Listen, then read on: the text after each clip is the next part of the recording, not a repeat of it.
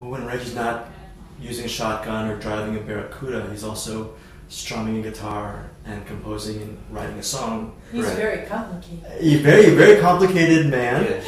And for you personally, how important is music in your life as far as crafting, songwriting and playing? Has that been a huge part of what you do?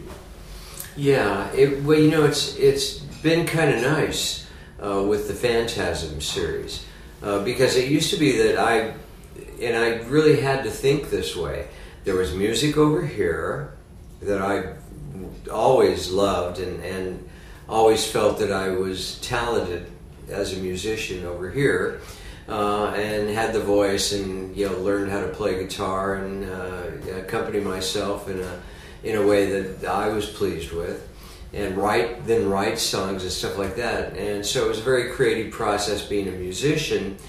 And then it's also a very creative process as an actor, especially in low-budget film, because you get to throw in so many ideas as you're shooting, and when you're putting it together, and when you're reading the script, and you're talking to the directors and the producers and so on and so forth, and you're talking about each scene as it comes up. And so it's very much like music. It's I would just call the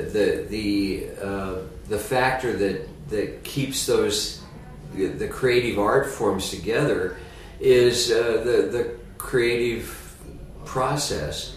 That's what it is. It's creative. Where there was nothing, now there is something.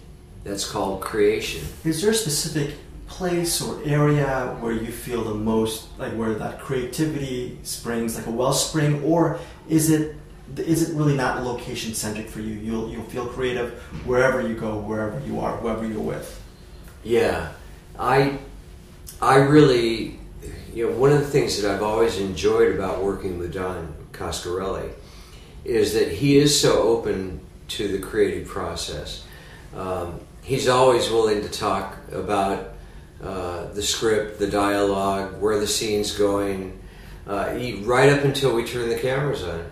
And even after we turn the cameras on, you may have some ideas. As an actor, you may have some ideas, and you need to be able to talk to the director and go, hey, how about if we do this, or how about if we do that, or your character goes and does this, and I think it'd be really cool because the story goes this way and blah blah blah, and that's the fun of the creative process, and it's always been fun for me in the Phantasm series because that's always been the way everybody looked at how to make these films.